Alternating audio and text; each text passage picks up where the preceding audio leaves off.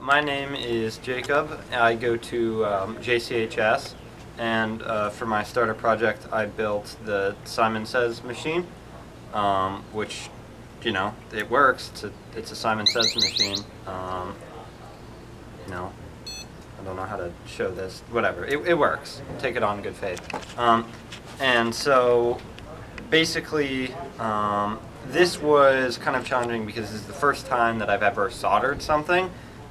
So you can't see probably on the video, but some of the soldering, especially like over here and like over here, are pretty rough. I had to redo it a couple times, but eventually I kind of got the hang of it.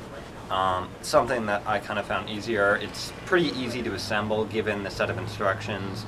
Not a whole lot of technical complexity there, so long as you're just following the instructions.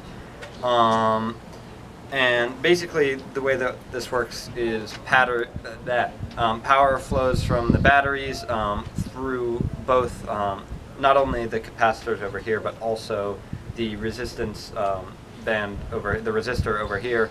And what that does is the capacitors basically like make sure that fluctuations in the batteries themselves don't mess with the circuit downstream. And the resistor just regulates the amount of power coming through to make sure it's not going to like overload anything or anything like that. The buzzer just kind of creates the noise for the game that you heard earlier, that as well as other stuff.